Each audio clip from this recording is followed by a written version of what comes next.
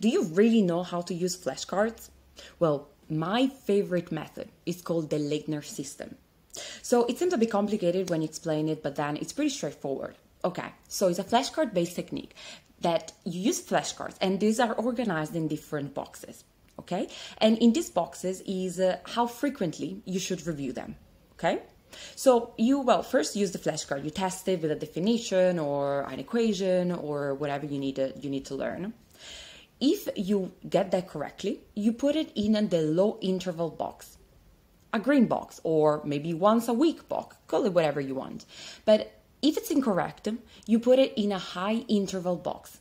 This high interval is the one that you review frequently until you're really confident and get right that flashcard, and then you move it in the low interval. So it's a way actually to combine flashcard and the confidence system and spaced repetition.